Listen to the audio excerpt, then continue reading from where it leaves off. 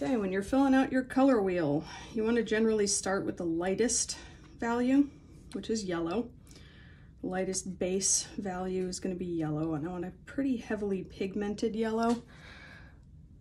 I've got everything drawn out and labeled ahead of time so I don't forget, because sometimes I forget which hue is meant to go where. So I labeled them for myself with just Y or YO for yellow orange. And if I were to go directly into the next one, which is yellow orange, it might bleed, and I don't want that. So I'm gonna clean off my brush here. I'm gonna grab some orange, use my mixing areas, make sure it's the shade of orange that I want and the intensity of the pigment. And I'm gonna skip yellow orange, and I'm gonna go straight to orange. Orange is, of course, a secondary color. You can mix up your own orange using red and yellow, but conveniently our palette features an orange.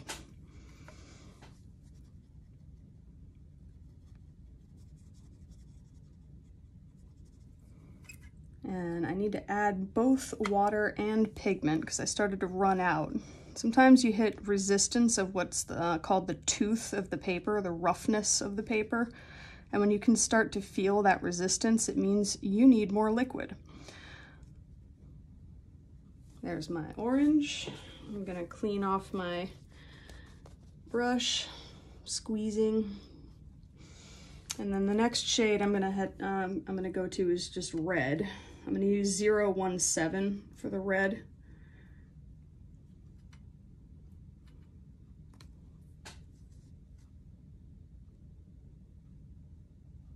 Start with an outline typically when I'm trying to be neat and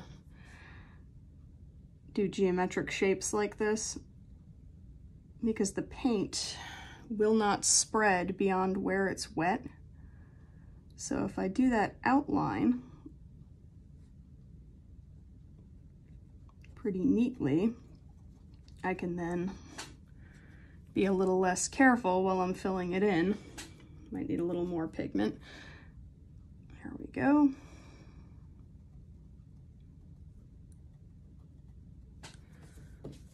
Cleaning off the brush again. And then I'm gonna skip to violet. This palette does not have a great dark purple. It has this 176 red violet shade, which is really nice. But to get a real deep violet, I'm gonna have to mix in a little bit of 147. It's a blue, maybe 149. You can kind of experiment with them and mix up one that looks good to you, but we want a deep, dark purple. Generally, I combine equal parts of this 176 and 147, 149, but whatever looks good to you. You want a deep, dark, true royal purple, and this is going to be the darkest of our base hues. So I might need to build it up in layers in order to get it to look the way I want it to.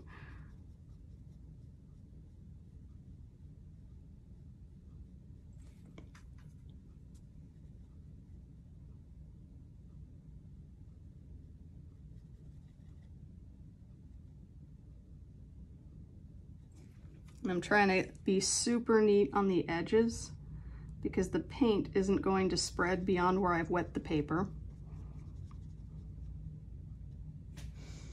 And I'm going to do the little dab motion here to get more pigment on the paper without turning it into pulp. If you apply too much friction to the paper, it's going to get all pulpy and gross.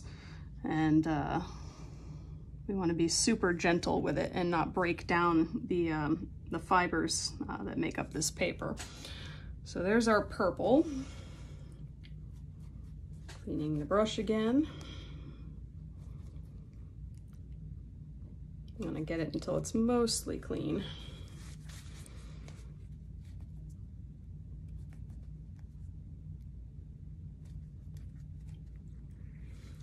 next one is going to be a blue, which I'll do a straight 147, which is pretty close to ultramarine blue.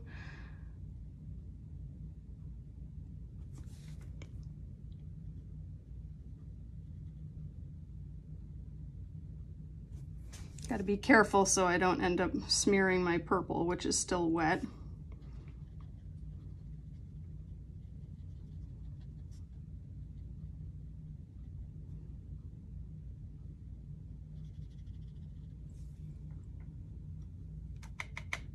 I need a bit more liquid here so I can just move around what's already there.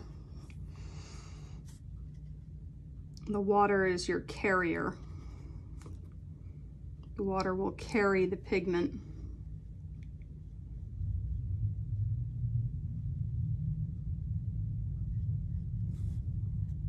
I'm going to just evenly distribute this very gently, because if I apply too much pressure on the paper, it's going to start to break down.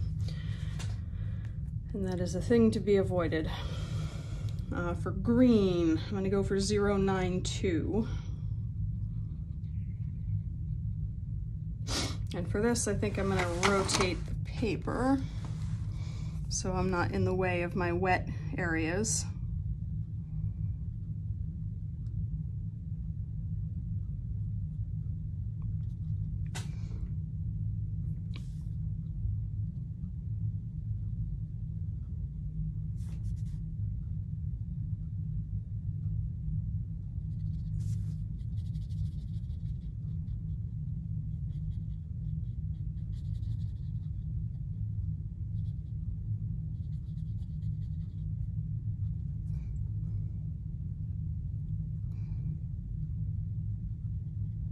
Got a pretty deep hue here, getting some liquid to move it around.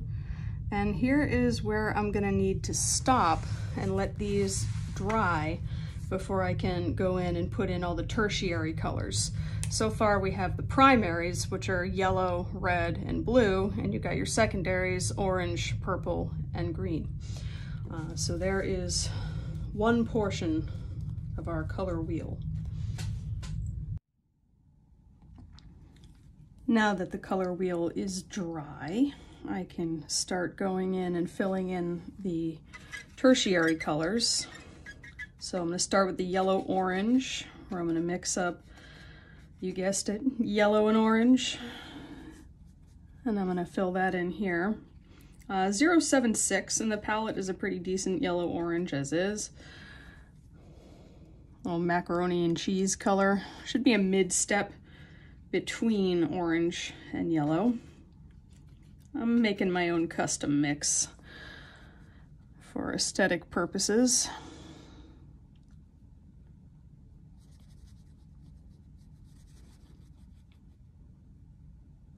Yeah, on second thought, 076 isn't orange enough. I'm gonna add a little bit more of the 024 that's in the palette to make myself a good middle step.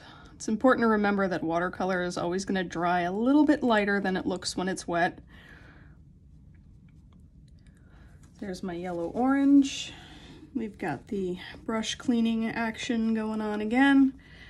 And I'm going to head down to red-orange. I'm going to mix up some red with orange.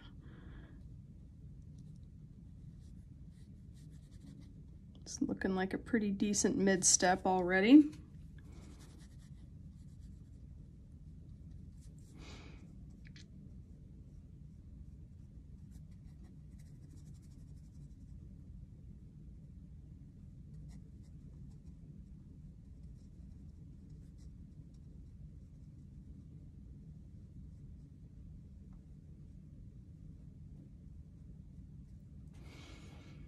There's my red-orange, down to red-violet, and the 176 makes a nice red-violet just on its own. Might need it a little bit more pigmented than that, though.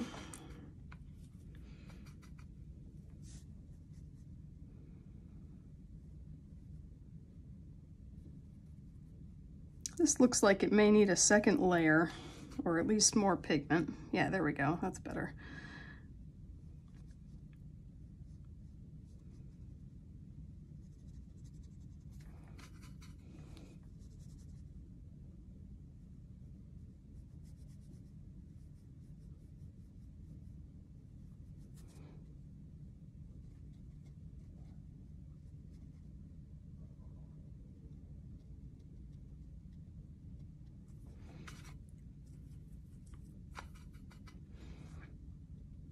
Again, with the dabbing motion, if I want a more saturated color, but I don't want to turn the paper into pulp.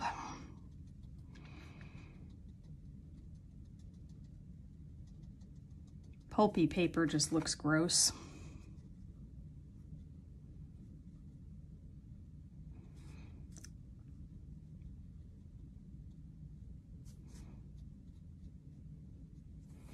Okay. Blue Violet is up next. And I've got a good start already from the purple that I'd mixed, but I think a little bit more 149, which is pretty close to a Prussian blue, if you're familiar with two watercolor pigments.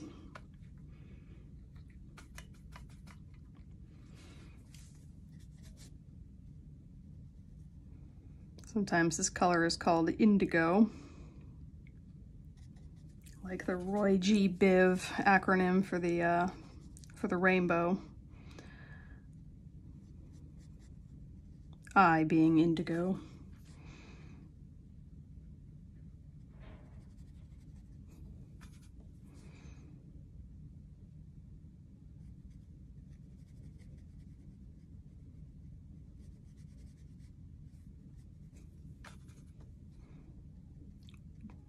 Dabbing is a good way to get a nice dark value without shredding the paper.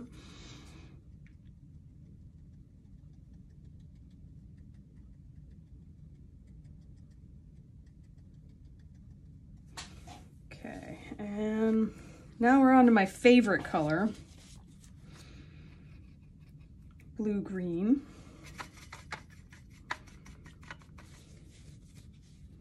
Adding some 092 to my blue mix over here.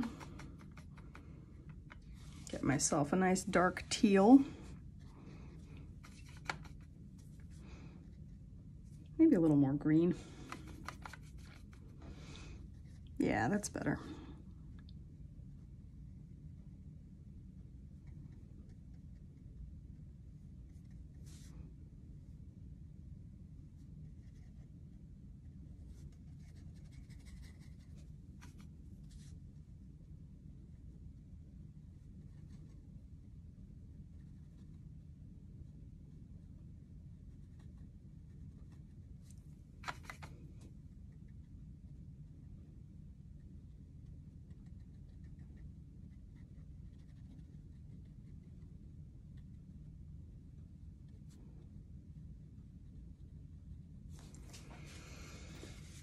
And the final yellow green.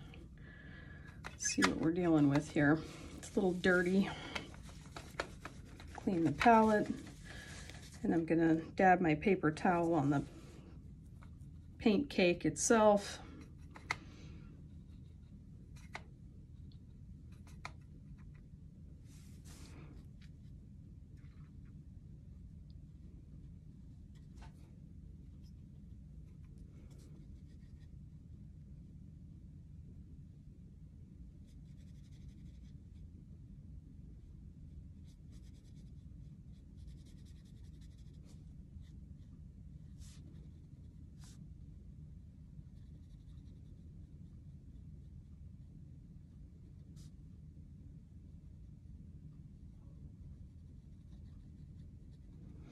And then we have a mostly completed color wheel.